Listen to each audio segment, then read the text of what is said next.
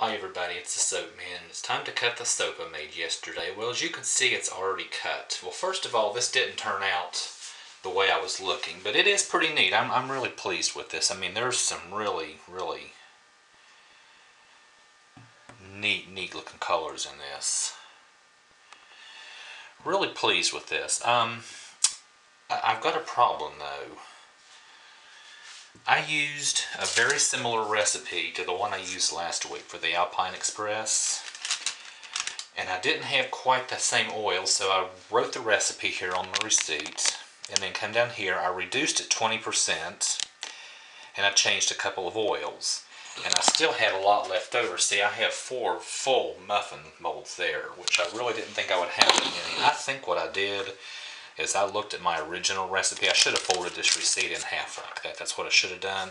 I think I may have taken some of these larger amounts and given it a heavier super fat than I anticipated, because last week with that recipe, it popped out of the mold and was ready to cut in 18 hours. And it's a good thing I did, because, or was it 12 hours? I've forgotten now. 12 or 18, I've forgotten. It's a good thing I did, because the bottom was starting to shear when I cut. It had really hardened up that much. This one, 24 hours, it still didn't pop out of the mold. 28 hours, I was looking at it and I started to get a seal break at the bottom, so I thought it was ready. Well, it really wasn't ready. I should have let it sit a couple of days because it tore a corner of it. Let's see if I can find it. Yeah, see how messed up that corner? That's actually not the one, that's another one. Anyway, it tore the corner on one of them. There it is. See how the corner tore and pulled loose? So this is going to be my piece. It's alright. I don't really care. I'll use that one.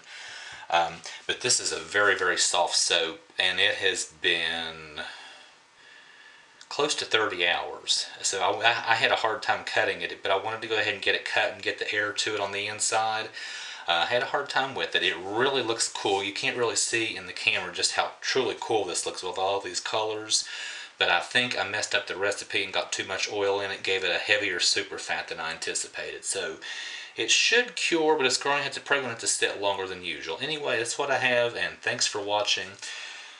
Next week is Christmas Eve, and we'll not be having the church event, the Community Project church event. So I'll not be soaping next week, so I'll see you again in 2 weeks. So all of you out there, have a very Merry Christmas. To all my Jewish friends, have a blessed and happy Hanukkah and Shehekianu.